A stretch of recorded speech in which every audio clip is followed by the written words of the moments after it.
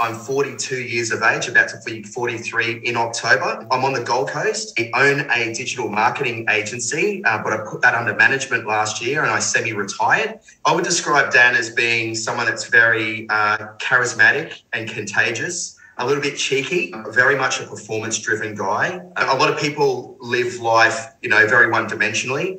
And I'm very much a multifaceted individual, and I often find that, I just don't want to live the length of life. I like to live the width of it as well. And I'm happy with who I am. I mean, I'm still a work in progress and I still up a lot in life.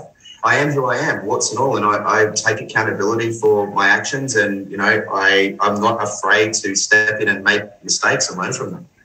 Yeah, I've sort of been getting into the dating side of things a little bit over the last year to 2 years, I would say. Geez, it was a bit of a train wreck to start off with. One of my mates, very close mates, he said to me, he goes, "You're one of the smartest men that I know, but when it comes to dating, you're one of the dumbest." And I'm like, yeah, okay. And I get that, when you've done like 19 years consecutive of long-term relationship, like the last time I was single, there was no such thing as these online dating platforms.